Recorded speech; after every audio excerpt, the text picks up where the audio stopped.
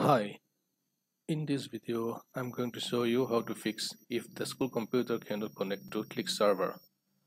When you open Google Chrome and go to clixserver.this.edu and it gives you error like this.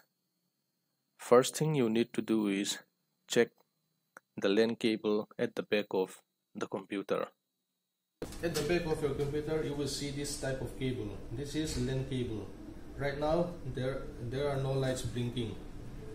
Check whether the cable is properly connected. So first you will remove the cable and plug in the cable again. After that, if the cable is properly connected, it will give you green light and yellow light.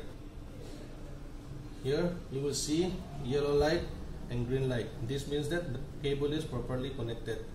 After this, check your computer browser again whether it can connect to the CLIx server or not. Now, after you make sure that the LAN cable is properly connected and both yellow and green lights are blinking, go back to the computer and open Google Chrome again. Go to clixserver and the problem will be fixed. Thank you.